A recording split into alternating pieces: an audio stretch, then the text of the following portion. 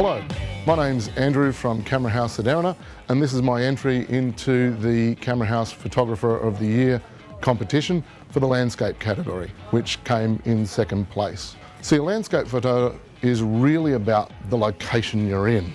You're looking for something that captures the eye, and you're looking for an image that's going to evoke some form of emotion, if you can. Whether it's a scene from your past, whether it's somewhere you've never been before. You're looking for something that is interesting as your foreground. Another good point is the time at which you take your photos.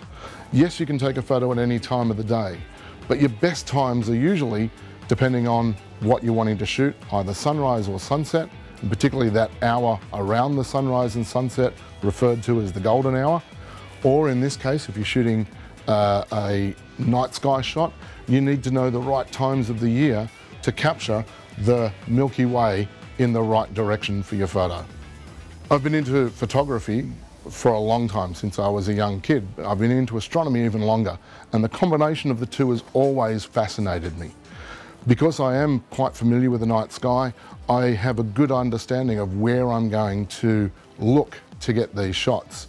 The great thing is that even if you have no knowledge of astronomy today, your apps on your phone can give you an idea of when and where to go to capture this photograph. Shooting landscape is quite gear orientated. You need tripod, you need a good camera with a wide angle lens. In terms of a nightscape like this, you need a wide aperture lens as well. My choice is a camera that can handle high ISO, because you need to push that camera to capture the Milky Way, and a fast aperture lens, in this case a 20mm f1.4. The more light I let in, the easier it is for me to capture this shot, the quicker I can get it done, so the less amount of movement in the stars, because the stars are constantly moving during your exposure.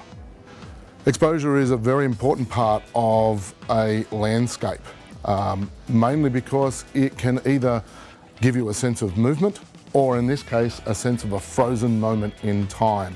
When shooting a nightscape, you are inherently using a longer exposure, but you need to be able to anticipate how long you can expose without having excessive movement in the stars. There are ways of calculating that. So for this particular image, knowing astronomy as I did, I knew I had approximately a 20-second exposure time to capture the Milky Way as a frozen moment in time. Knowing that the foreground was quite dark, I knew also needed to push the ISO in the camera up to 3200 to guarantee I could capture the scene.